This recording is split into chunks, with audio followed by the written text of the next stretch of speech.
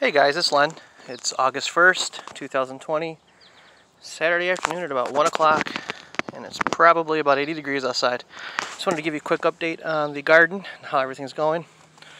You're looking at the Lemon Boy, and man, right now it is full of tomatoes. I've already actually harvested probably about 5 or 6 tomatoes off of this. Man, they're delicious, and this plant is growing phenomenal. Let's see here, got some more tomato plants and herbs going. Strawberry plants are looking fantastic. I just got to figure out a way to keep them alive through the winter so that next year they are going to give us some more strawberries. More tomato plants.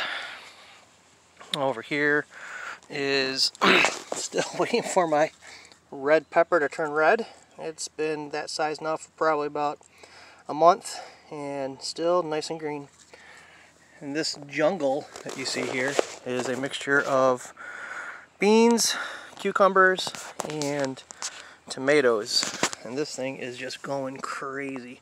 Some cherry tomatoes that are waiting to ripen so we can eat them. Got cucumbers hanging. No beans yet, but it'll be soon. It's just my daily battle with these stupid Japanese beetles eating up the beans, leaves. The zucchini plant, not looking so good. I did harvest about 2 zucchini off of it, and the whole thing turned yellow. So I can't figure that one out. Let's see here. Sweet banana, yellow banana peppers, and on the back side of this container is jalapenos that are growing, and they're coming close to being picked as well. More tomato plants. My enormous squash plant here. Got a couple acorn squash growing. I did put some supports on them because it did climb my fence. I don't want these breaking off before it's too late. Or actually before it's too early, I should say.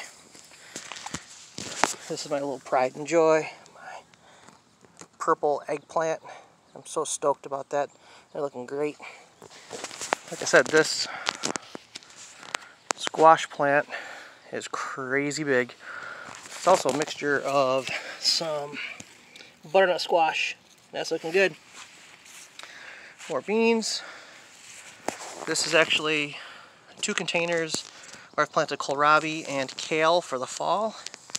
Snow peas that aren't looking so fantastic. But then my yellow peppers, which again have produced some good sized pepper, but nobody's turning yellow yet. Then my habaneros. Habaneros are growing nicely. Finally.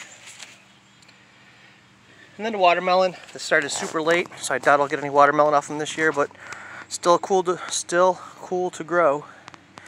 So anyways, that is a quick update. Hopefully this video isn't so long that Facebook won't upload it.